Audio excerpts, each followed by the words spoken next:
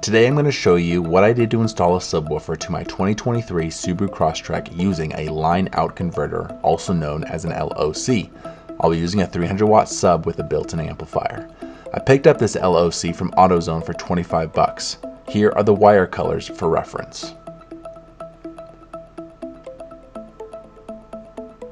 The tools make the job go easy, so use the right ones. A plastic pry tool and multimeter are highly recommended. These butt splice connectors and quick splice connectors are also really nice to have.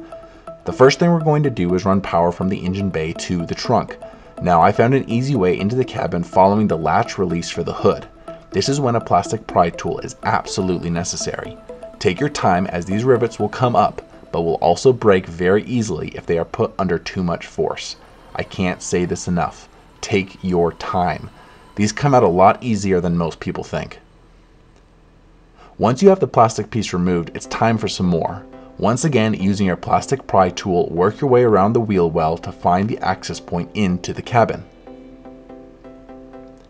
You'll remove a number of these plastic rivets. I believe I took out 6 or 7 to gain access. Don't forget the rivet under the car.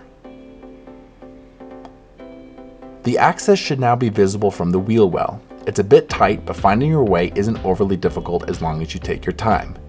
Here is where it comes in to the cabin.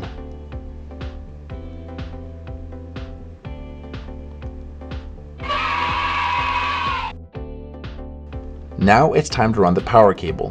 Be sure to use a fused cable. I'm using a 10 gauge cable since I won't be pulling that much power.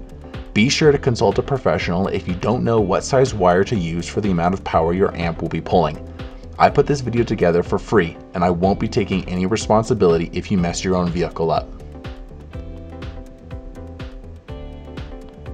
Now with the positive wire secure and safe, I can hook it up to the battery. Do not connect to the battery until after the cable has been run, as you could short something out or hurt yourself. Next is tapping into the speaker wires for the line-out converter, or LOC. To do this, I connect to the wiring harness that plugs into the head unit. I've heard some people run it straight from the door panels, but I personally found it more difficult when I attempted that method in my last vehicle. Once again, a plastic pry tool will get these components out fairly easily. Take your time and move slow. Don't use brute force to get things out, as this will end up breaking more. These components should slide right out with minimal effort once they've been loosened. Around the head unit there will be 4 screws. Take these out to get access to the wiring behind. Getting the head unit out wasn't difficult once I removed the top connecting set of wires. That was difficult, but once removed it made it much easier getting access to what I need. Once in the back, I tapped into the rear speakers that are located right here.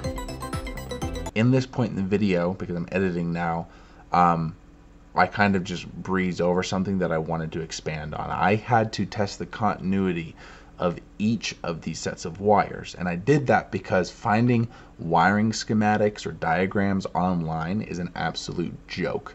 Some of the other videos I was watching on other or older Crosstrek models, the coloring and the wires are completely different. So be very careful. Don't just start tapping into stuff or cutting wires. Know exactly what you're cutting into before you do that. This honestly took the longest, was finding which wires to tap into. So I'd highly recommend you also take the time to find which wires you want to tap into before you just start snipping away. Well, that interruption was rude, but necessary. Let's continue. Now, I'm not very smart. So to see which wire ran to which speaker, I took an old 3.5mm audio cable and jerry-rigged it so I could send signal from my phone. It made the job so easy to find out which speakers were which. I simply put on my favorite tune and listened to hear where the sound came from. To run it all, I used heat shrink to keep all the speaker cable together. I also clearly marked which was being run from the driver's side and passenger side so I could avoid confusion later on. Now that I know which speakers are which, I can tap into the wiring for some quick splices. These are quick. This only took like 30 seconds. That's not true at all. And done. So quick and easy. Just like the box said. Make sure you run your speaker wire down a different side of the car than the power wire. This will help ensure a clean sound when everything is running. With the speaker wire ran along the passenger side and the power cable ran alongside the driver's side, the last thing I need to do is find a strong location to ground to. Found one! Let's test it out and see what we're working with. Using the multimeter, I connected the positive and potential ground to see what voltage would run through it. Sweet! With everything in place, we can now connect the speaker wires to the LOC and hook the amp up.